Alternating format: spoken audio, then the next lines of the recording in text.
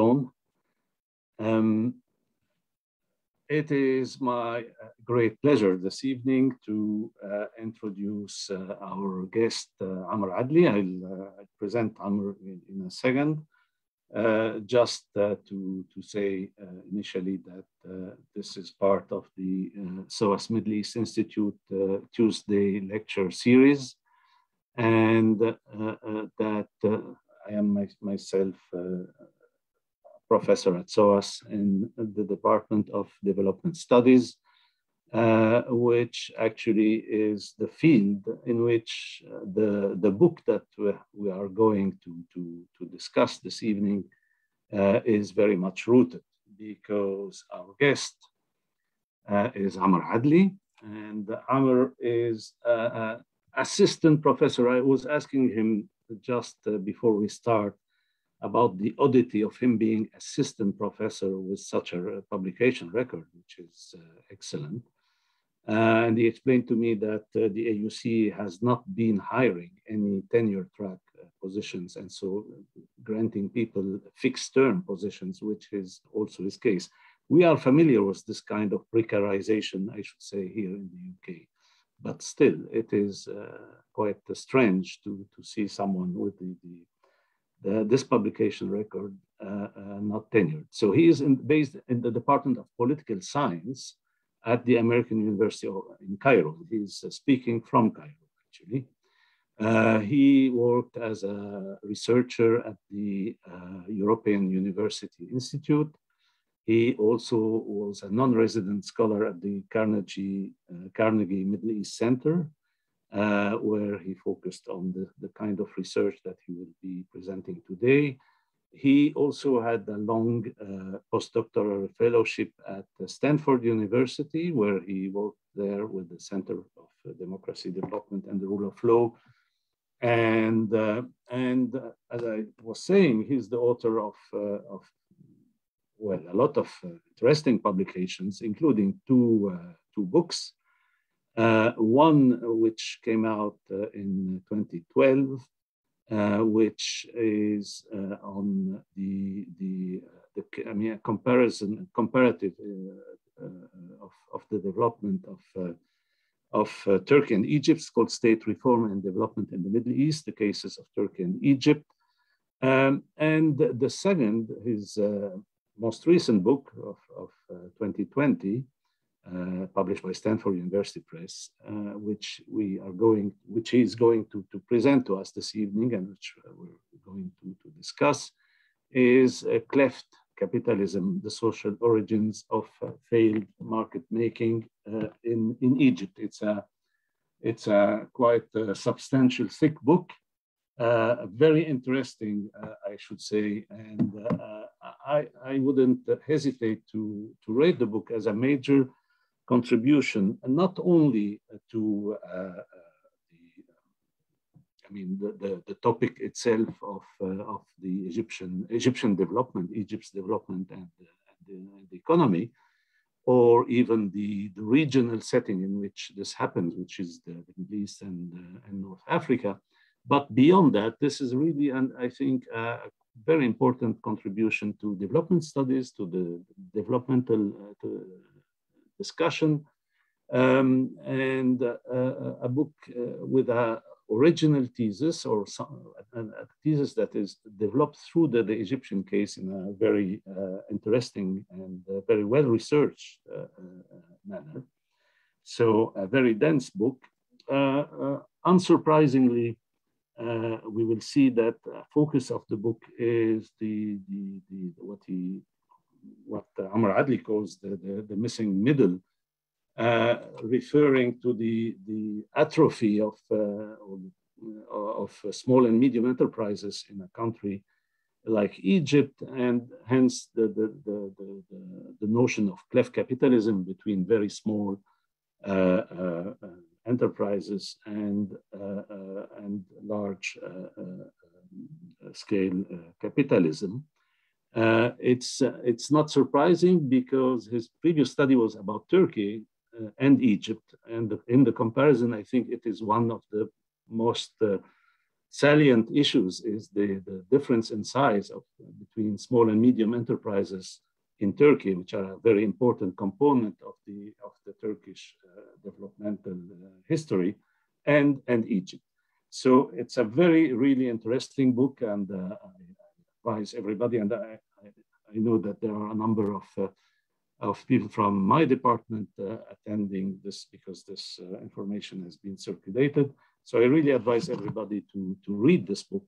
And I'm sure that Amr will now present it in a way that will entice everyone to get the book and read. So Amr, very pleased to welcome you, and the floor is yours.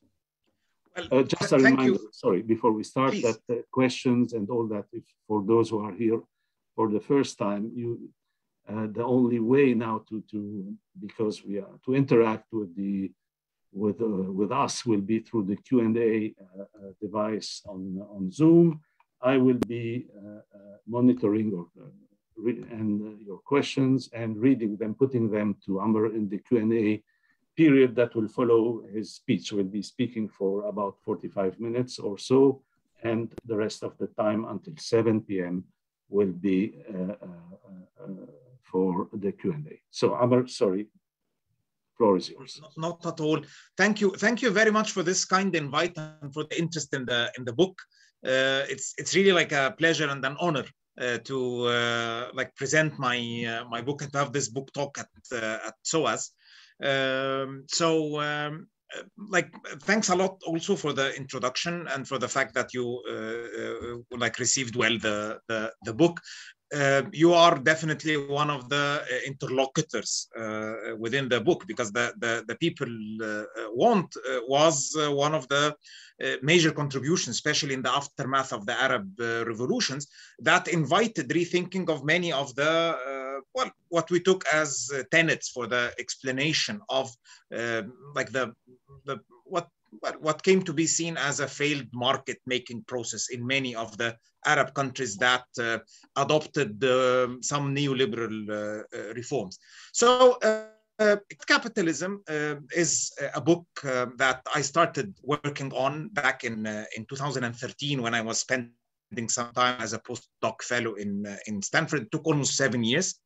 And it was based to a great extent on some exceptional fieldwork. And I'm not saying that it's exceptional because of its quality. I'm saying it's exceptional because the fact that it happened.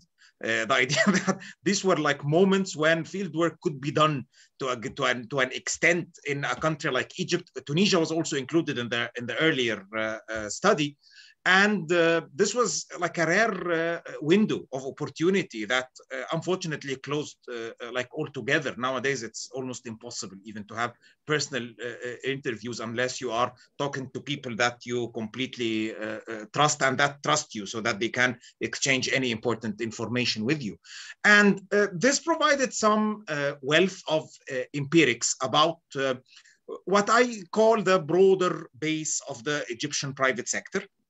Without trying to conflate it with the other subsistence-driven establishments, people that are self-employed, etc., as many neoliberal scholars would like to, like counting everybody as an entrepreneur. Like this is one of the things that I try to be careful not to do.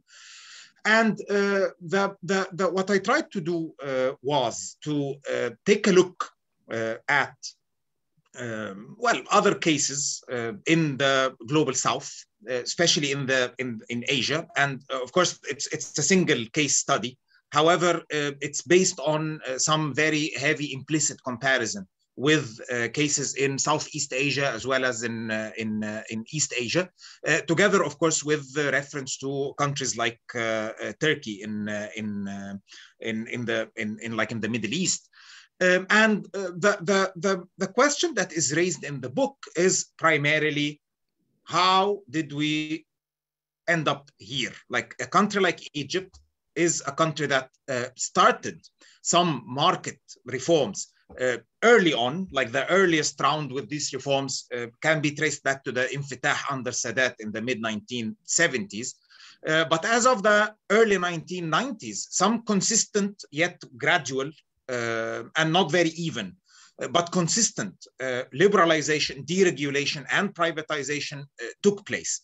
Whether this resulted, of course, in the establishment of like a free market or not is quite debatable. And I think that we already have a thick literature on how the liberalization and privatization drives in many parts of the Middle East and North Africa ended up creating non-market forms of capitalism, or what we might call, in like using Mann's like language, closed order systems to an extent. There is already thick literature with very strong evidence, and this is not exactly what I was like trying to contradict, showing that they were like wrong in getting the facts. But what I was trying to show here is that regardless of how free that market is, because this is quite tricky, assuming that we have, as a matter of fact, free markets which are completely competitive, etc., which is rarely the case anywhere in the world, or that we have cases where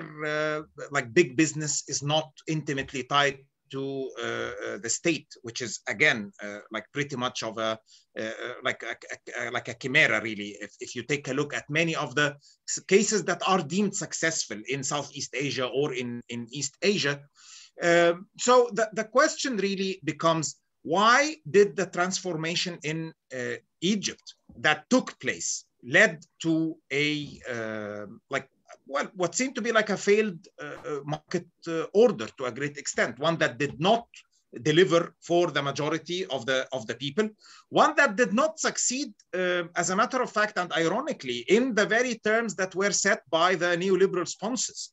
In terms of upgrading the export structure, increasing the competitiveness of the Egyptian economy, generating high growth rates in a sustainable manner. Like all of these goals were missed to a great extent. And to the right, of course, the blame was mainly on either that not enough neoliberal reforms were like adopted. And I tried to show empirically that even using something like the Heritage Fund, which is like quite conservative, the Egyptian economy, as a matter of fact, was relatively liberalized compared to many other cases in the global south. And we had, by the 1990s, a private sector dominated economy with a very diversified private sector that occupied some significant sectors, some of them tradable, some of them non-tradable. But as a matter of fact, the public sector ceased to be very important in key sectors like the manufacturing or like construction, not to mention agriculture, etc., tourism as well. These became almost completely dominated by the private sector.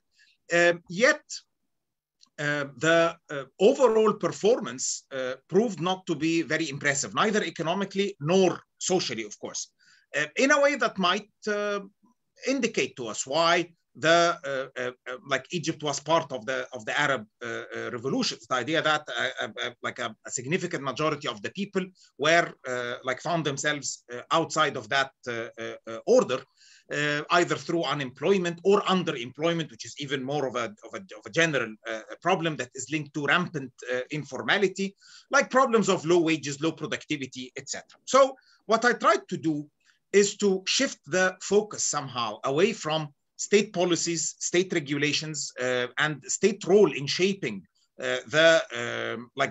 what was well, like hoped for as a liberal order through these rounds of privatization and liberalization, into the Egyptian private sector itself, using some tools of economic sociology. And as a matter of fact, this was like one of the wishes of the late Samer Suleiman, who I consider as like my friend and my mentor, who like unfortunately passed like 7 years ago or more, 8 years ago, as a matter of fact. And Samer has this very very important contribution to the study of the political economy of Egypt, the Autumn of Dictatorship, which appeared in 2011, like almost immediately before his death. And one of like on his research agenda was the interest in studying the Egyptian sector itself, because it has been overlooked to a great extent. And the study of big businesses in Egypt, either as part of studying crony capitalism or rent seeking or clientelism and patronage, etc., passed through studying the role of the state in shaping big businesses or in constraining competition by creating its own cronies or select some businesses, etc. So the shift into studying the vast Egyptian private sector, very barely defined as those who own their means of productions that happen to be operating on very different scales in very different sectors, requires some shift away from the state without ignoring the state, of course. And that's why the book was really an attempt at bringing three bodies of literature. One of them is the one on economic sociology that is informed pretty much by the works of people like Karl Polanyi and, of course, Granovetter, and the whole literature about embeddedness, about how social relations are related to the economy. The other body is political economy, which is something that we are more familiar with, state institutions, how the state shapes access to like mainly capital. This is what I try to focus on. The rules that have been like either inherited from pre-liberalization times or created throughout the process, and that regulated through a set of formal, informal, and semi-formal rules, the access of the like bigger base of the private sector to the two forms of capital, financial capital as well as physical capital, with a focus on land. And that's why we have like a chapter on the banking sector being the most important component of the financial system in Egypt, and access to land, which is again something that I tried to pull into the study of mainstream political economy in Egypt. And the main thesis here was that a private sector developed or a private sector driven economy did emerge in Egypt out of a number of like different factors, the withdrawal of the state, the dismantling of the welfare-like arrangements that were centered around the public sector that were inherited from Nasser and that lingered some time under Mubarak, together with, of course, the demographics of the more people that were trying to like that ended up being pulled into the orbit of the market, and a certain population. Trying to use the rough data from CapMass, the state statistical authority in Egypt since the mid-1980s, a certain percentage of these were entrepreneurial in the Weberian sense, in the sense of being bent on producing for market exchange with an aim of accumulating. And one of the important markers here is that these were not self-employed people, who are usually much closer to the proletariat, because many of them are people that don't have access to the job market, and they end up doing some self-employed job that is usually either manual or menial until they find a better job where they are paid. But we have those who are employers, even on a small scale. And I tried to focus in the survey, which is more of a qualitative survey that I had back in 2012, 2013, in order to understand more of these people and to answer the question that was raised by the third body of literature that I tried to engage with, which is that on business and finance, which is quite technical, very much to the right, quite conservative, meaning that it doesn't really raise questions about the basis of what the economy is, etc. It just like takes the market as a given. But empirically, it's very, very rich. And conceptually as well, like one of the that I tried to bring in is the business system, the rules that govern a certain area and that regulate to a great extent how these enterprises or how these establishments more generally interact with one another. So this like business to business interaction, and more importantly, deal with the state-inspired or set regulations that determine to a great extent how they access capital. And the point here was not really the lack of entrepreneurialism. Anecdotally, we have many, it's a very monetized economy to a great extent. And there have been major transformations. The idea that bulk of Egyptians work for the private sector nowadays, and this has been the case for the past 20 years, more or less. And away, of course, from the the big share of those who are were either pushed into the market or pulled by the market for subsistence or mainly self-sustenance expectations, we do have what I might call a hidden entrepreneurial population of people that start small, and the problem is that they remain so. So we have this literature in finance especially, and which is very business oriented, about the support of SMEs in Egypt. And then you discover statistically that the problem is that we don't actually have SME sector to start with. The problem is not that SMEs don't have access to education or to skills or to capital. The problem is that we have the missing middle syndrome is something that was found in the finance studies, and that was brought into the study or explaining the Arab world more generally, Egypt included. The idea that you have a very broad base of micro establishments that never grow. The problem is that they start tiny and they remain tiny. They never grow into what we might call, based on the very different definitions, either turnover or labor-based, into small and medium-sized enterprises. And an interesting thing when we contrast not only Egypt, by the way, but the other countries in North Africa and the Middle East that have gone through some extended market-making efforts, like Tunisia and Morocco, it's quite striking that you do have a middle missing, a missing middle to a great extent, really. It's the idea that you have these micro enterprises, and on the top of these, you have very large enterprises that have almost nothing to do with them. You don't have any backward or forward linkages. And in that sense, they are not being the main sector that creates employment is that of the micro enterprises that happen to be of low wage, low productivity, low technology, because they are extremely undercapitalized. And the point is that this makes them very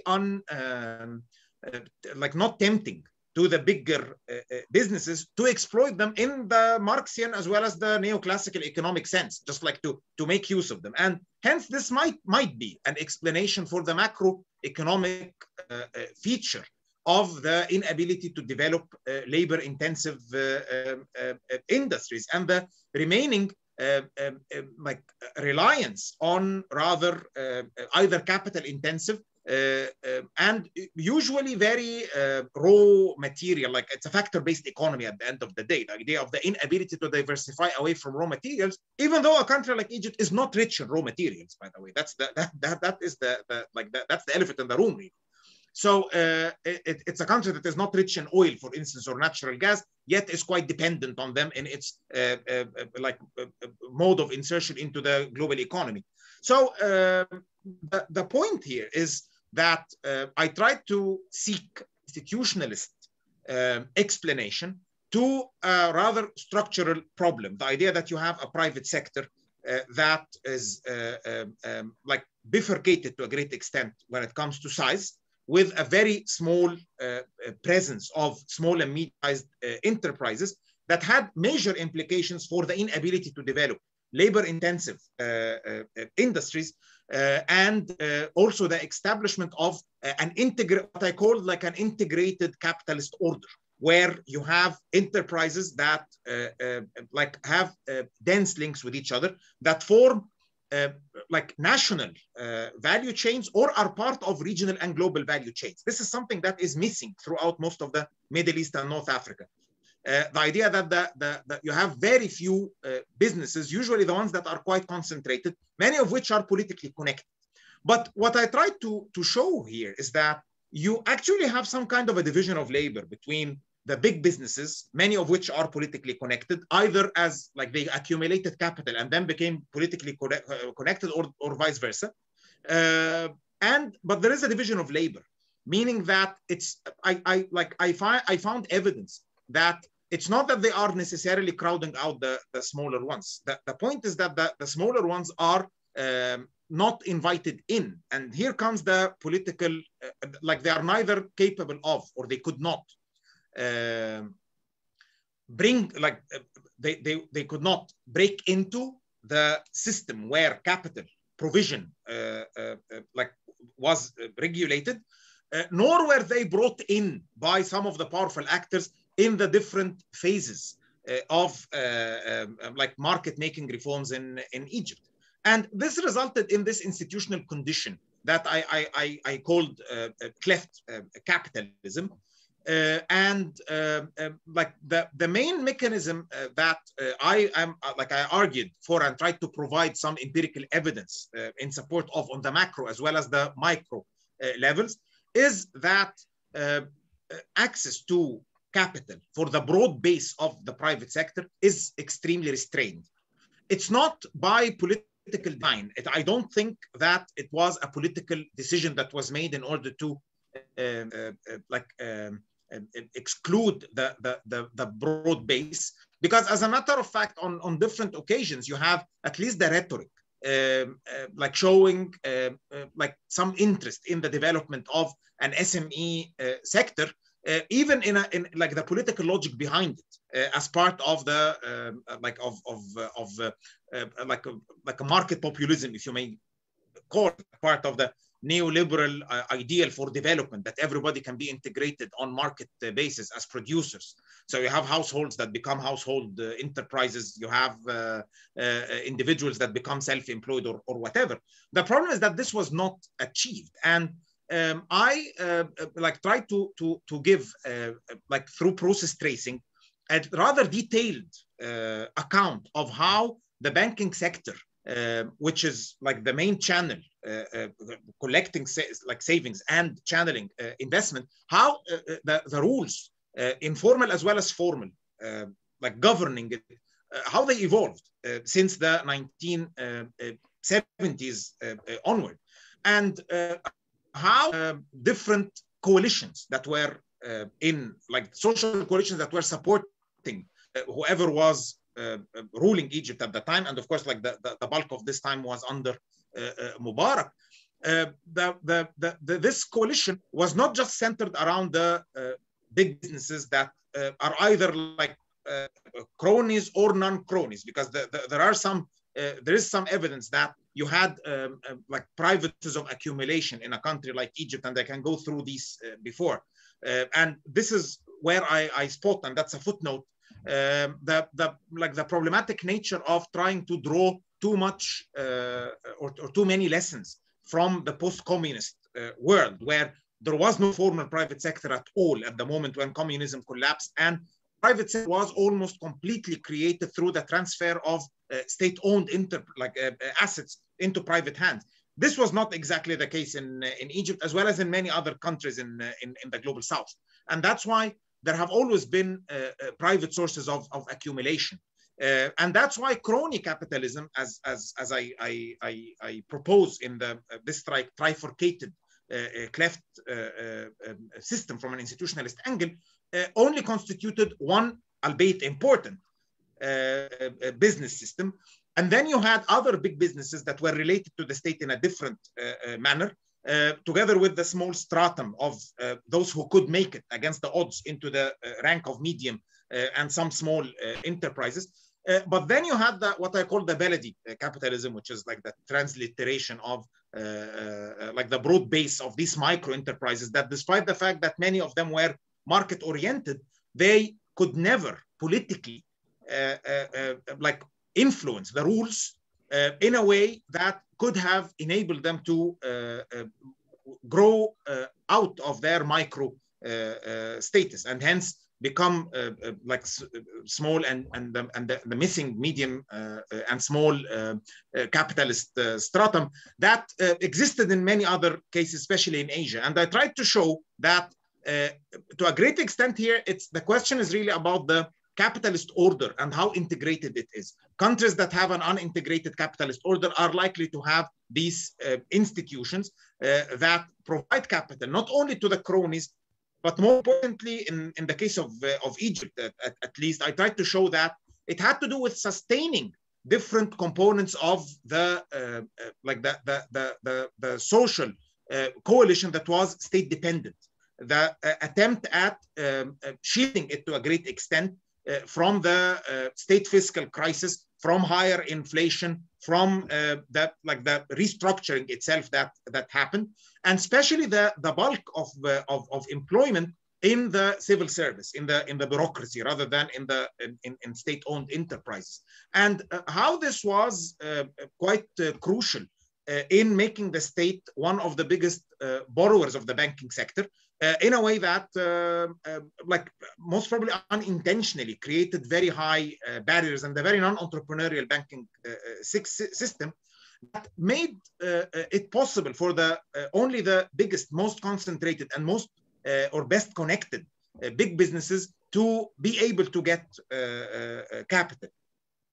Financial capital. And the story with land is not very similar mechanisms, but very similar when it comes to the final outcome, because these were clearly cases where the state dominated much of the space in Egypt, especially the desert that was if Egypt is abundant in anything, it's really in space, in the desert, that can be used for non-agricultural reasons. Yet the land has a very, very interesting story about how regulations created a rather artificial scarcity, having to do with many components of the state coalition that changed over time, by the way, but the logic remained, where like in investing in this artificial scarcity, you have big businesses being brought in at a certain moment. But in none of these like moments throughout the attempted market making in Egypt did any powerful member of the changing ruling coalition try to bring in like the mechanism of bringing in representatives of the broad base of the private sector. This did not happen, and in the meantime, they the broader base of the private sector, those who were operating under baladi capitalism, could never wield enough power to break into the system. And here I contrast it to a great extent with how varieties of capitalism evolved in China, in Vietnam, in Thailand, before that in Taiwan, as well as in Turkey, as you mentioned, where like the provision of capital is what enables such a thing to happen. So if I may wrap up, and the theoretical hoped for contribution mainly revolved around three points, really.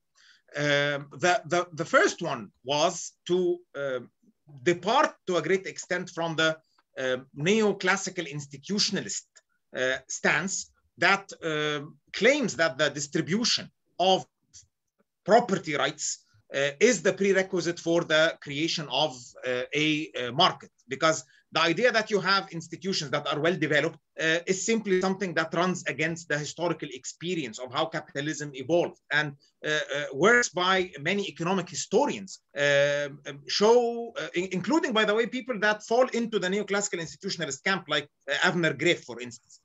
They show that you have either functional equivalence, or you have other like private order or elements of self-regulation or self-enforcement. And this is what we have been seeing in many of the cases that are deemed successful in Asia, where you ironically have institutional qualities that are either equal to those of the Middle East or are inferior actually to them. Levels of corruption, same goes. So it's the departure from what we might call like the neoclassic, like the von Hayek assertion that the state has to uphold the process of market making. Then we have the other thing that I tried to show empirically using the survey as well. What we might call like the Polanyian basis for market making in many countries in the global south. The idea that different forms of embeddedness, social embeddedness, can make market actors, and they can create markets themselves. And this is a process that usually is not happening in the absence of the state. It creates this like vast gray area, and I tried to show this in the last two chapters, which have all of the empirics, where how informality and formality did not exist as poles, as a matter of fact, but rather as a vast gray area in which most of the small and micro enterprises operated in Egypt. So this is like another theoretical point to draw, which is what I called market oriented embeddedness, where embeddedness can actually, instead of displacing the market, can help in the creation and the sustaining of the market, especially in the absence of formal contract enforcement and strong property rights protection. The third theoretical point is that the problem might not be really Weberian with the development of like a functioning market system. It's not that you need like a spirit of capitalism or the logic of market making. It's like this does this. Like we don't need to go back into the reinvention of the like the Protestant ethic really. In order for this to happen again. It already happened, and it found its way in by virtue of the integration of many of these parts into global or into European capitalism 200 years, like starting 200 years ago. At the same time, the problem might be very much Marxian about how market making requires making first market actors, and this market actors can emerge through elements of what might be called the primitive accumulation. It's like the political mechanisms that allow the capitalization of actors. And the problem is that the capitalization, which is politically driven and has been so in many cases in the global south, including the ones that succeeded, the problem is that it was so narrowly based in the context of Egypt. And this had economic as well as political repercussions. Economically, it created this order of cleft capitalism, the missing middle on the one hand, and politically, it like militated against the creation of political and social constituencies that could have lent support to market making. This is one of the reasons why we can bring in much of the literature that was written. Your book included the first one on like the old one on the people want, as well as the neo-Gramscian literature on the notion of the legitimacy and domination of post-independence states amid the attempt at the creation of a market order. So I'll stop here. Hopefully the presentation was well, comprehensive somehow. Well, the book has a lot of details. I cannot like be just in presenting all of these, but like hopefully I can leave some time for the Q&A. So thanks.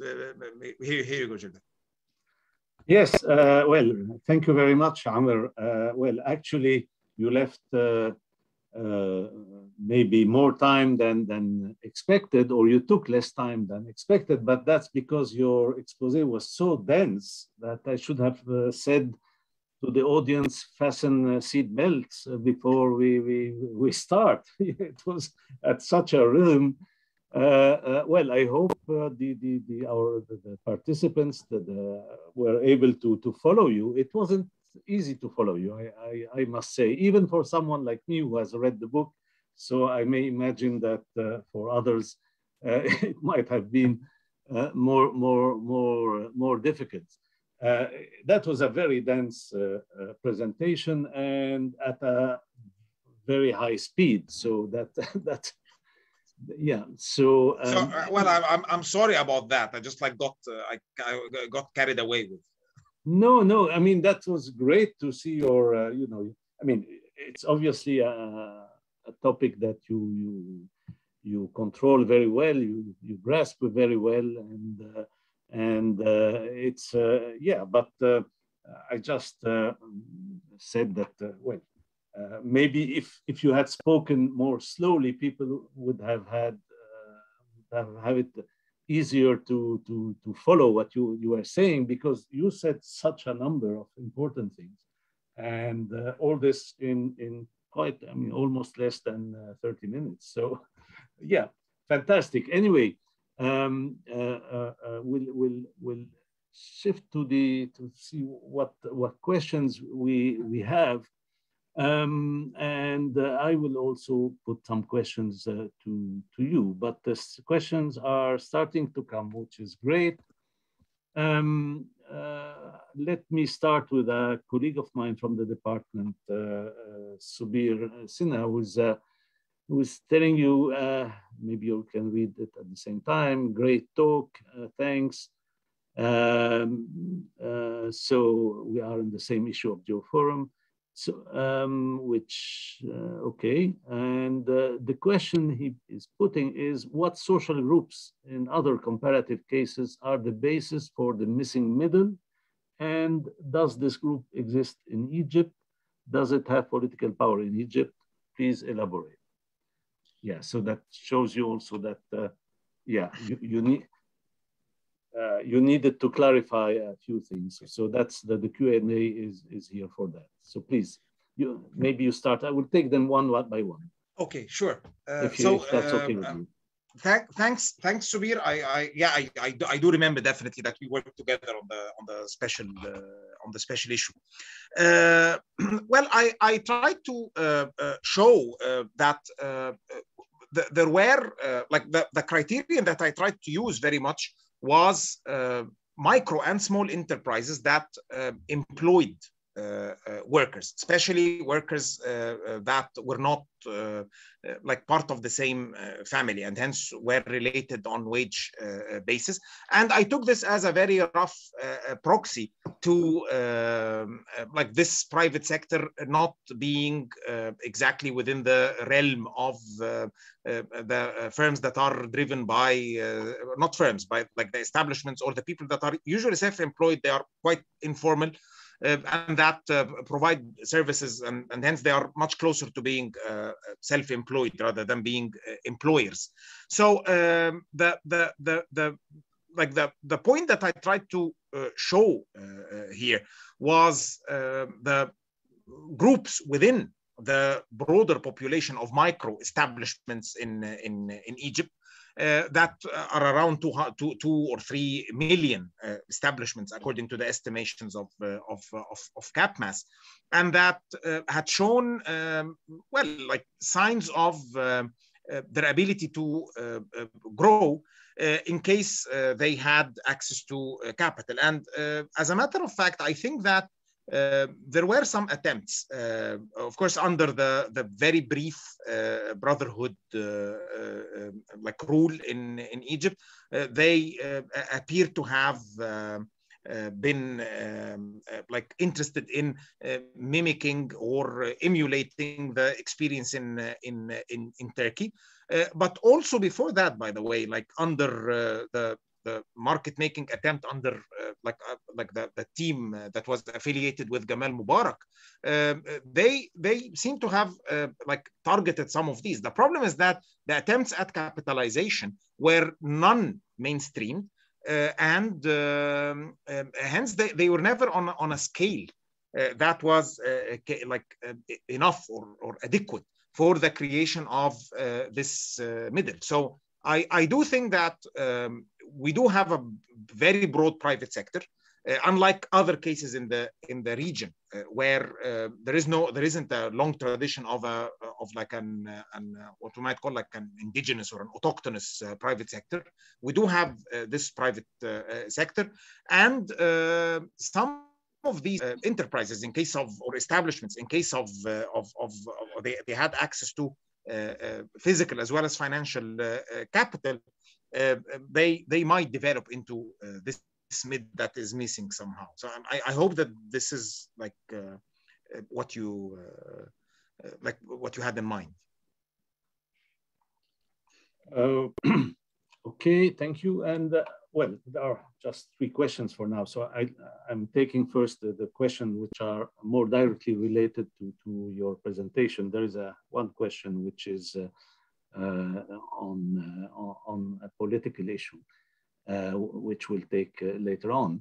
There is a question by Noor El Nayal, who's saying, you've been talking about restricted capital raise in Egypt, but in the stock market, you can now raise capital through an IPO with a company capital starting 100K EGP. So how do you think is that restricting capital raise? So thanks Noor for the question. The issue, of course, is that the stock market, not just in Egypt, but more generally, is the place where you have, like by definition, big capital that is big enough in order to become bigger. When you have an IPO, you have like, to start with, of course, Egypt is a bank-based financial system. Until now, the stock market has not become that central, despite the fact that it has been around for like rather a long time. Its capitalization, its overall share is quite limited to some of the biggest companies.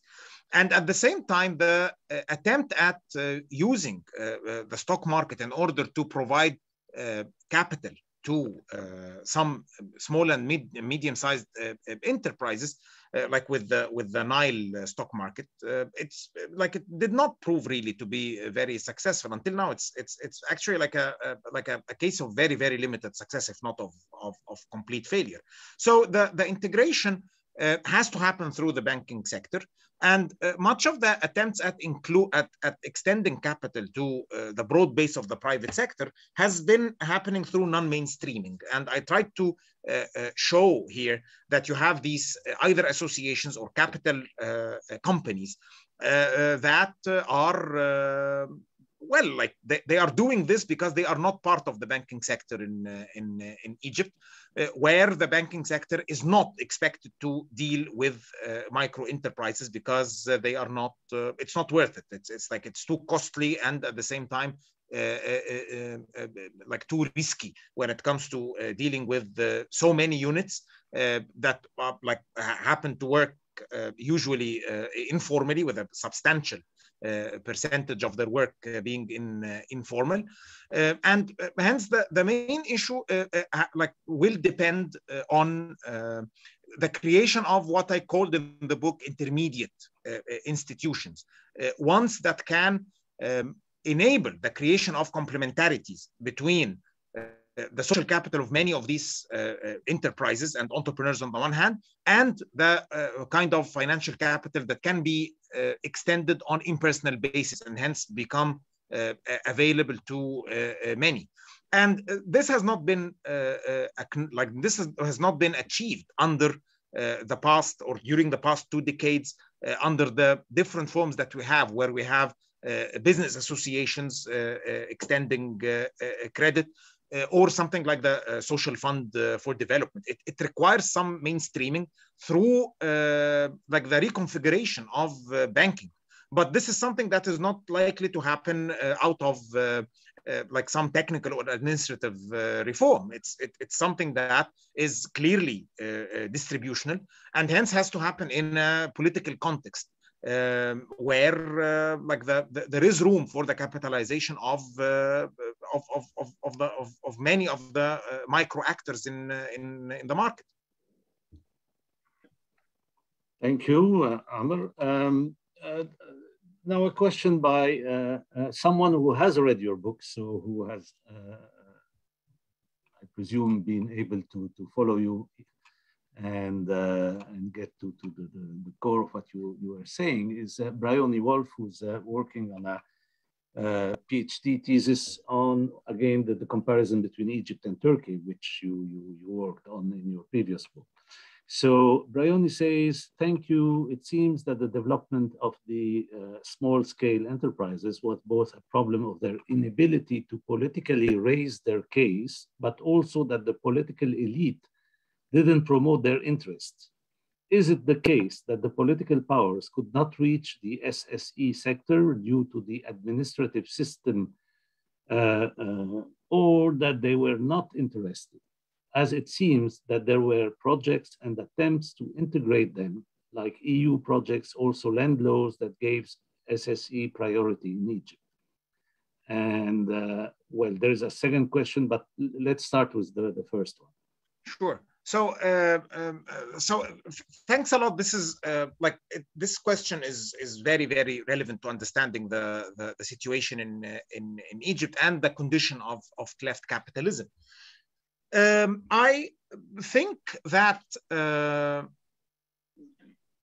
many of the rules that controlled or regulated, either formally or informally, the access to capital, were set originally to allow the top executive leadership access to much of this capital, either in the form of the desert land that is state controlled or in the form of bank credit. And this had to do with the earlier strategies that were adopted to stabilize the regime. And you need to, of course, bear in mind that the early openings under Sadat and then later on under Mubarak were driven to a great extent by the designs of the regime to shield its constituencies as much as possible, at least not to have what Samir Suleiman once called, at least to have passive opposition instead of looking for active support. And the point here is that this created conditions where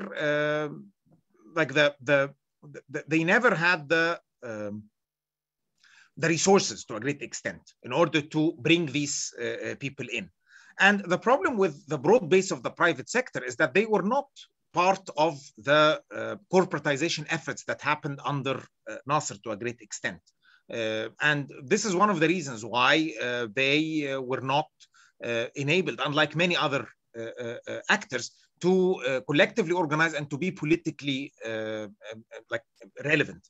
And here it's important that the element of the institutional heritage that marked how the state and society or state and economy were related here matters to a great extent. The projects that were supported by the US aid as well as by the EU, especially during the last decade under Mubarak, show that some of the top economic team that was drawn heavily from the ranks of the big business class, they could see the merits in establishing or in addressing the problem of the missing middle. That's clear. And that's why it's not about the intention. It's not about the fact that they missed this issue. It's rather about the how the direct political project to an extent aligned itself or not with the attempt at bringing these people in. So what happened is that the non-mainstreaming, which was pretty much sponsored and financed by foreign donors, was quite a representation of the inability as well as the unwillingness to change the rules according to which capitalization of enterprises happened in Egypt, resulting in the exclusion of the small small establishments from the capital providing arrangements in Egypt. Thank you. Just for everyone, if I mean, you can come back with further questions if you need further clarification on any of the questions that you have put. So Brayoni's second question, which is also related to one which is by Marketa El Sheikh, is about the military, which is, of course, here you can say the elephant in the room when it comes to the Egyptian economy. So Brayoni asked, what impact did the military economic holding have on the SSE sector? Did it crowd it out? And it's a very interesting question. And Marketa Sheikh asked, similarly, could you explain the role of army in private sector and the relationship with small and medium enterprises in Egypt? So the problem is that you definitely have the capitalist arrangement in Egypt being reconfigured after 2013, especially as of 2015 and 2016, with the military becoming quite central in the economy. I wouldn't say that the military dominates the economy as such. There's a very big debate. Of course, we have no idea about how big it is, especially when it comes to the informal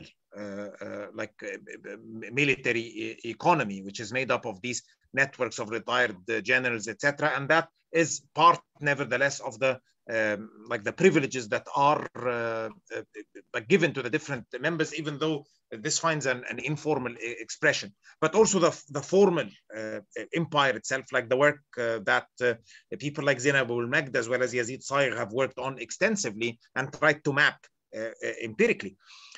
However, this reconfiguration, again, it's a marker of how the coalition dominating or the dominant coalition has changed over time, yet recreated the very same dynamics where the state keeps the access to, its direct access to capital as a priority, rather than the enabling of the broader base of the private sector to have access to capital. So what happened here, of course, is that the big businesses were reduced to an extent as junior partners. You have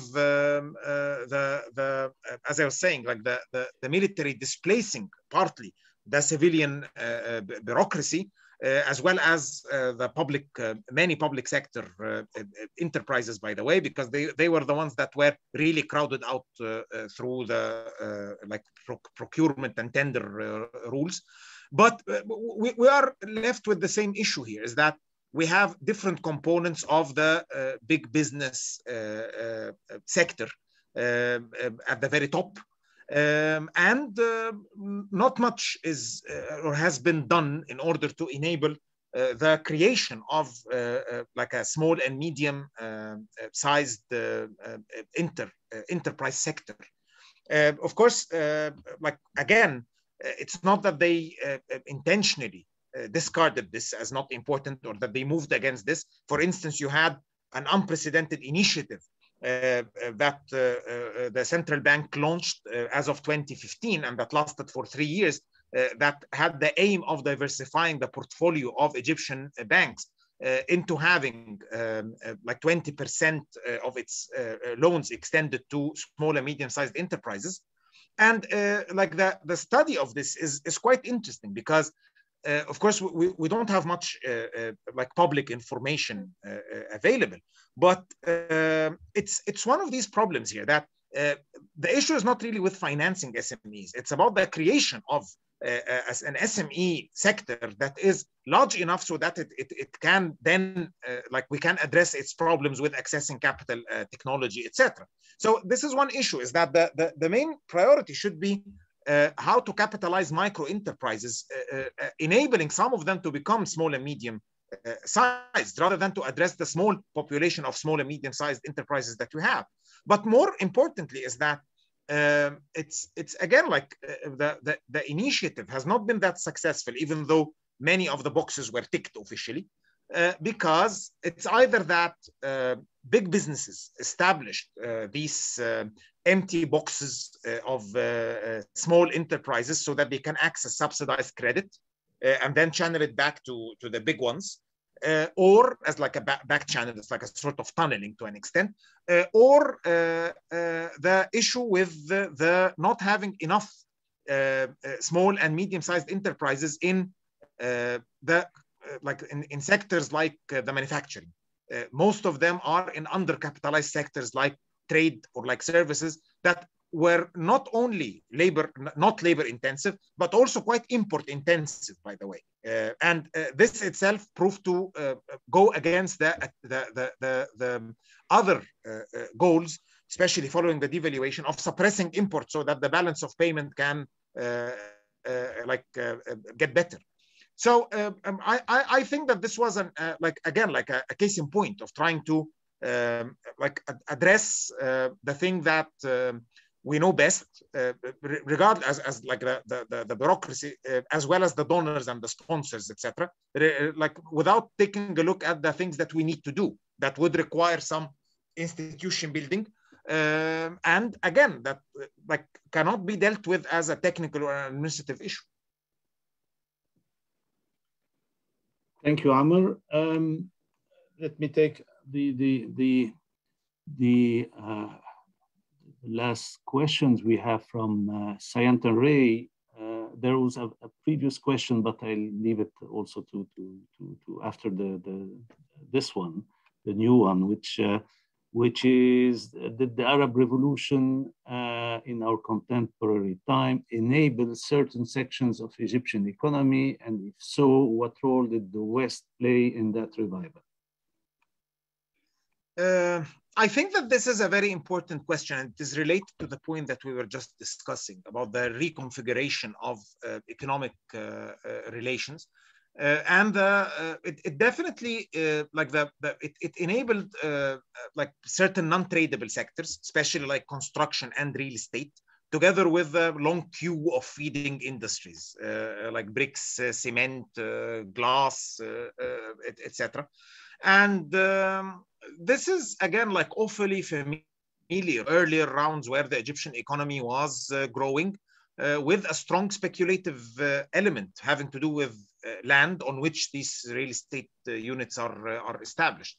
And the problem, of course, is that even though this does create growth and some, well, like low wage and usually like precarious employment, yet it's very problematic when it comes to addressing the long-term problems that the Egyptian economy has come to suffer from, especially the ability to generate badly needed dollars, either by investing in sectors that can promote exports or investing in sectors that can limit imports for a country where imports are or have been double its exports. And here comes the problem, is that these non-tradables that do not contribute to the bettering of the balance of payment are like, they prove to be quite problematic because they consume the little savings, local savings or domestic savings that are available. They channel them into assets that do not become, like they are dead assets to a great extent. They are not capital by any means. And like the rounds in which the Egyptian economy has been has seen in the 70s and then in the 90s have been driven by the construction sector. Of course, not on the scale that we are witnessing nowadays. And of course, this is something that is not only on the macro level, it also has to do with the remaking of the regime, because this is one of the elements where the military has become very central. Like the military occupies through in many different guises very central positions in the infrastructure and construction boom that has been going on. So I think that it's like like the same story to a great extent, but with different protagonists somehow. But it's the same thing. And most probably we'll end up with the same situation where we have a liquidity issue because so much money was channeled into either assets that are very unproductive or into projects that like create returns in the very long term or do not create returns at all. As well as not addressing the Achilles heel of the Egyptian economy, which is the current account and the ability to generate dollars without depending on volatile sources like tourism or purely rentier ones like workers' remittances. That again depends on international oil prices, etc. And what role did the West play in that revival? I'm not sure about this because again, like what happened after 2011, which is not covered by the book, it's quite interesting because it marks a shift from the more dependence on the West as the source of money, as the main trade partner, especially the EU, even more than the US, even though the US is quite important given the geopolitical context. But and the rising role of the GCC, of the Gulf countries, that created a regional political economy depending on the secondary redistribution of oil rents somehow. And this is very interesting. It's a story to tell, and I think that Adam Haniyeh has touched extensively on this in his most recent work. So it's a very interesting thing because there is a shift that we have been living through in the past decade. Thank you,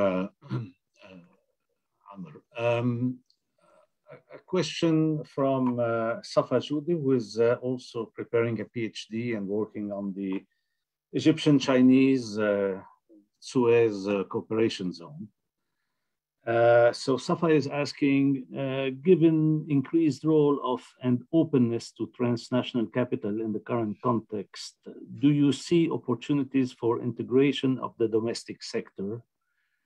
And is embeddedness, with its exaggerated emphasis on the domestic level and neglect of extra local link, is it a relevant lens for scholarly work in the present context?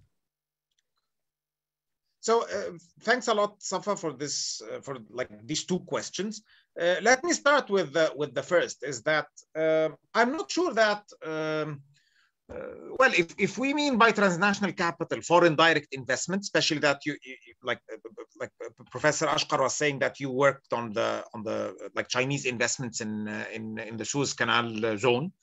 Actually, Egypt has been underperforming on the front of foreign direct investment compared to pre-2011 times, and especially under the last decade under Mubarak, when there was a great increase in the ratio of foreign direct investment net inflows to GDP, as well as to total investment.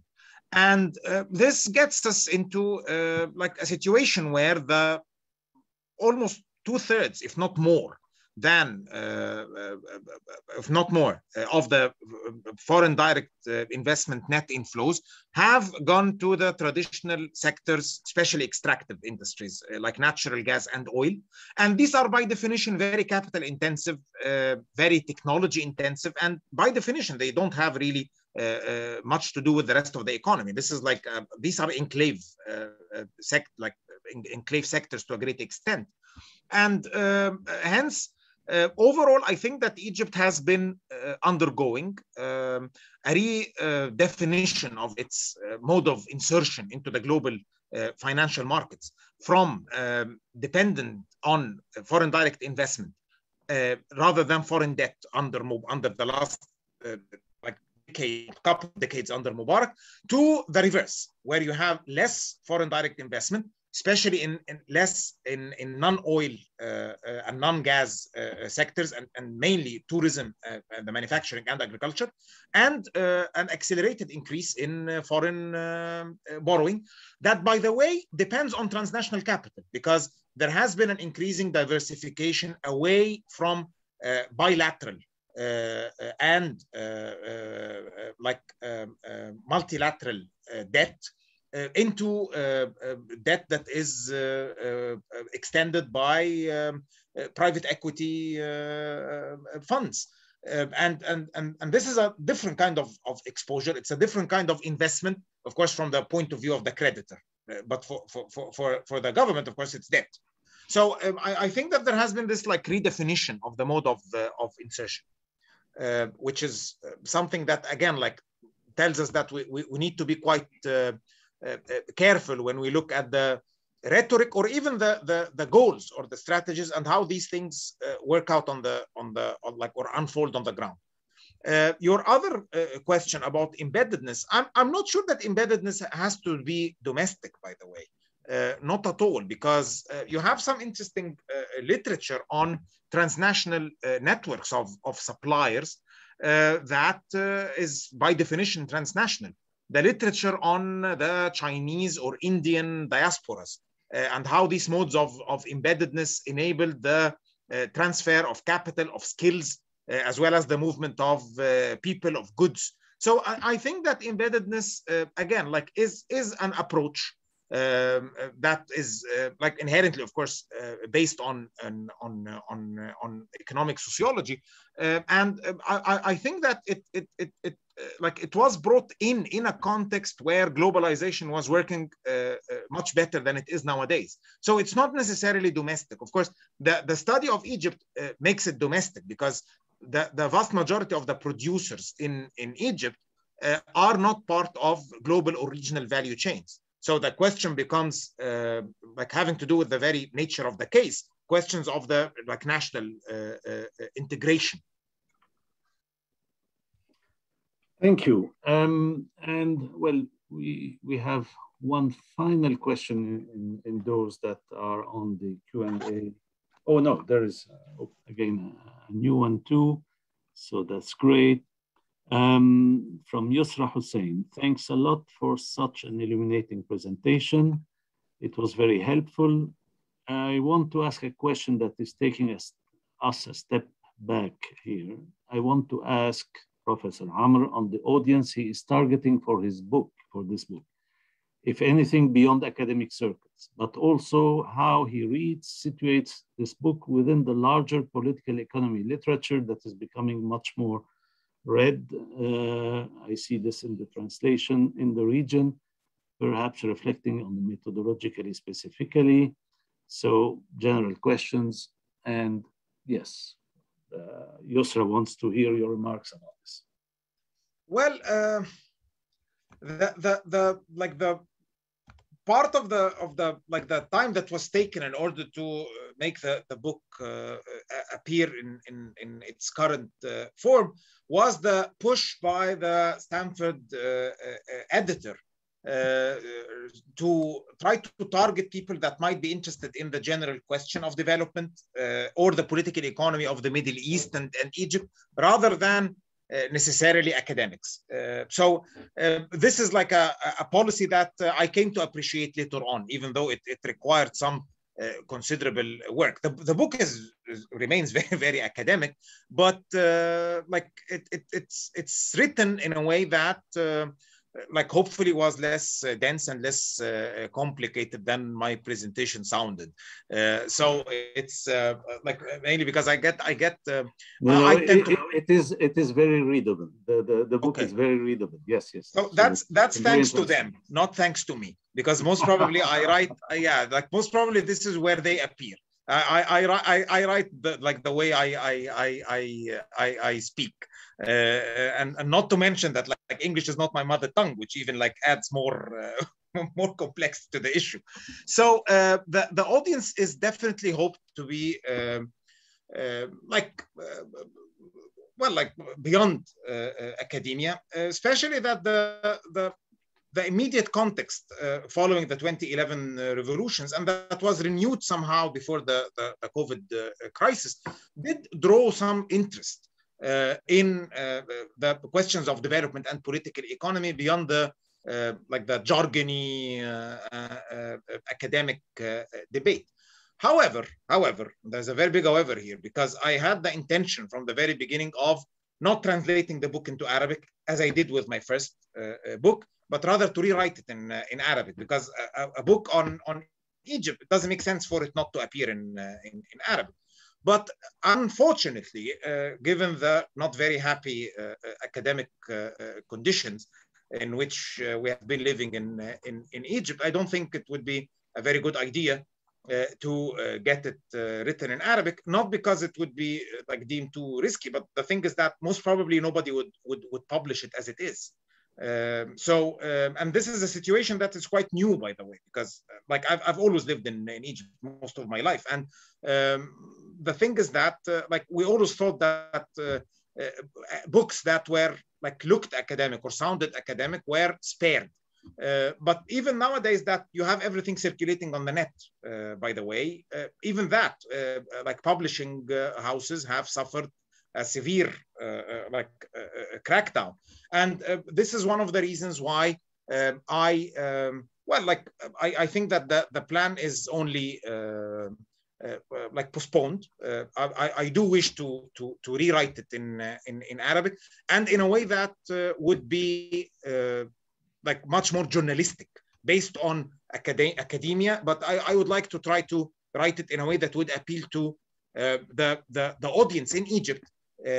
That well, like we do have some hundreds of thousands of people that became interested in public policy issues, especially after 2011, and we still have these people around, and they are interested in reading this. So hopefully this can be done at a certain moment. Yeah, well, I very much hope that you will do so. I mean, actually, I was going to ask you about the Arabic translation, and you answered that question by answering Yusra Hussein's remarks. But what do you mean that you can't publish it? Because I've seen books coming out in Egypt which are, well, very critical, to say the least, of Egyptian capitalism and the rest, and the state. Well, in the past couple of years, publishers have become subject to greater censorship. So we got to write some things. I got to contribute with some chapters, and we were told, bluntly, that there were some keywords that they looked for and that we should take out. So we tended either to self-censor or to say the same thing but indirectly, so that these keywords would not appear. But then it's like the point is that there is a rising problem now. Like I wrote a very what I would say like a very basic book like that recently came out with Columbia University Press with Nathan Brown. And he was very much interested in getting money to translate it, etc. And we couldn't find someone we only had a handful of people that might translate something of the sort or publish it. And they were telling us that it won't. And like to start, by the way, like just like an anecdote, like Columbia University Press sent me the 5 copies, and they were withheld at the customs office. And then they sent me they sent me a letter saying that I have to go attend in person before a committee where I need to tell them why I am getting this book into Egypt. Oh my God. And by the way, the book is a background book, like it's almost a textbook about Egyptian state, society, and economy. Like there's nothing like, and that's the point, is that they flagged the name, and of course I never went there. And then like I asked them to send to Nathan was kind enough to get them in his suitcase to get me another 5 copies, and they still have the 5 copies in the customs. But that's the point, is that they told me that the Al-Raqaba al-Musannafat is the one that is asking me to present. That's amazing. So it's very much a 1950s thing. Yeah. They have tightened it a lot, because I was I wasn't the only one extremely astonished to see my book, Morbid Symptoms, in Arabic, with the kind of cover it has, being circulated in Egypt. Nobody understood. So maybe the censor hasn't read it or something, probably. No, it's quite uneven, by the way. Huh? It's very unsystematic, quite erratic. So sometimes it's like you are lucky, sometimes you are not. So it's just like this way. Yeah, absolutely. Yeah, yes, probably you're absolutely right on this. Yeah. Okay, we have a few minutes for a final question, which was the first one, but which was a little bit out of the focus. Let me reformulate it. It's, how would you locate the Muslim Brotherhood within this economic structure that you described? Well, I think that the crackdown that started on the economy of Islamist affiliated businesses, not just the MB, as well as their presence in non-governmental organizations, charity, etc., might be a very interesting moment for us to understand how the Islamists became part of the market-making efforts in Egypt since the 1970s.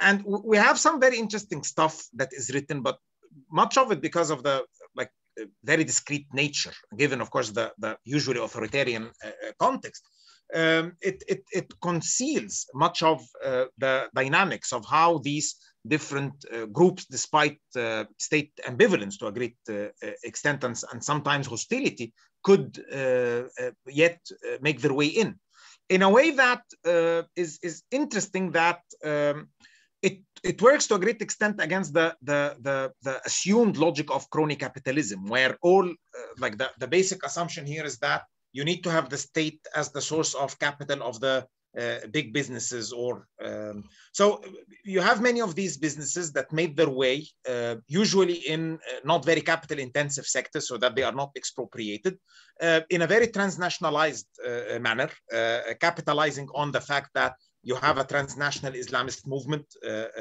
as some of the, as like usually the case with like big ideological like driven movements. So it's an interesting story that we might get to tell now about like what happened before, where like these sectors where these people were overrepresented, the areas in which they could expand. Also, the like how related these activities were to the ideological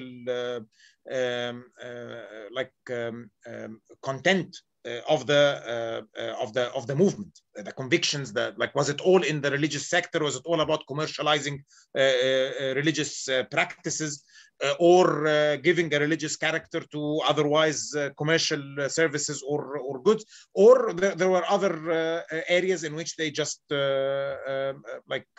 operated. So I'm currently working on this, using some of the like material that we have, which is, well, mainly from state sources, but that we need to get with a grain of salt. But unfortunately, this is the only source that we have. But they were definitely part. And you like the recent book by Angela Joya is one where she dedicates a chapter on like the Islamist capital, especially the what seemed to be an overrepresentation of businessmen within the leadership of the Brotherhood. That definitely informed their ideological stance on the market as well as on the state. So there is a story there to tell, by the way. And what I see as most interesting is that it tells us about the importance of embeddedness.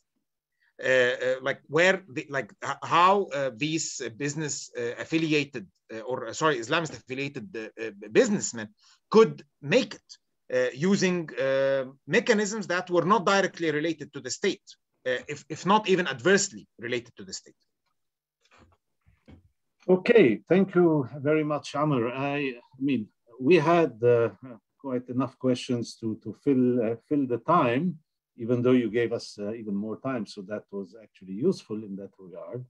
I would have liked to put a few questions to you myself, but I'll do that in a separate forum, and maybe in different ways also. Maybe we should get into some written discussion, kind of forum, maybe around a symposium around your book and on the Egyptian economy scene through your book. That would be, I think, a very useful thing. So we'll have further discussions, you and me, about this. Definitely, and I look forward. Yes. So thank you very much indeed for this, for giving us this time and this very dense and very useful, interesting presentation. It has been recorded. It will definitely be watched. I will myself be using it or recommending it to my students in my module on the development in MENA, in the Middle East and North Africa. So that will be important, interesting input within that framework. So thank you again very much, Amr, and very best wishes, and a good evening to all participants. And many thanks to Aki, who has been monitoring us on the technical level. So all the best. Thank you very much.